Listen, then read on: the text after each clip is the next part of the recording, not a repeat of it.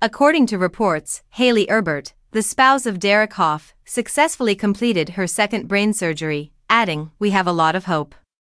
Following his wife Hayley Erbert's second successful brain surgery, Derek Hough said that he is filled with hope. On Thursday, he shared on Instagram a photo of himself sitting beside his wife's hospital bed, writing, "With immense relief, gratitude, and overwhelming joy, I'd like to share that Hayley's cranioplasty surgery has been successfully completed as planned. I want to convey my appreciation to the amazing medical team. This procedure would not have been possible without their expertise and steady hands, which ensured a smooth and satisfactory outcome." Going on, the Dancing with the Stars judge said that he and Erbert had found a source of strength and comfort in the outpouring of support and prayers from everyone. "Being surrounded by such a loving community and on the path to a full recovery, we are filled with hope and optimism for the future."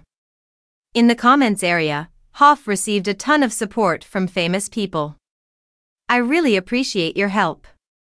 Then Jenna Johnson said, sending her all the love, healing energy, and prayers heartsuit. Heidi Klum said, "That is fantastic news."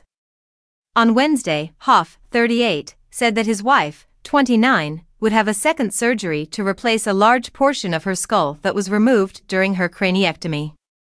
Erbert became disoriented and was taken to the hospital during their December 6 performance in Washington, D.C., which prompted her to be hospitalized earlier this month, after doctors diagnosed the former So You Think You Can Dance cast member with a cranial hematoma from a burst blood vessel.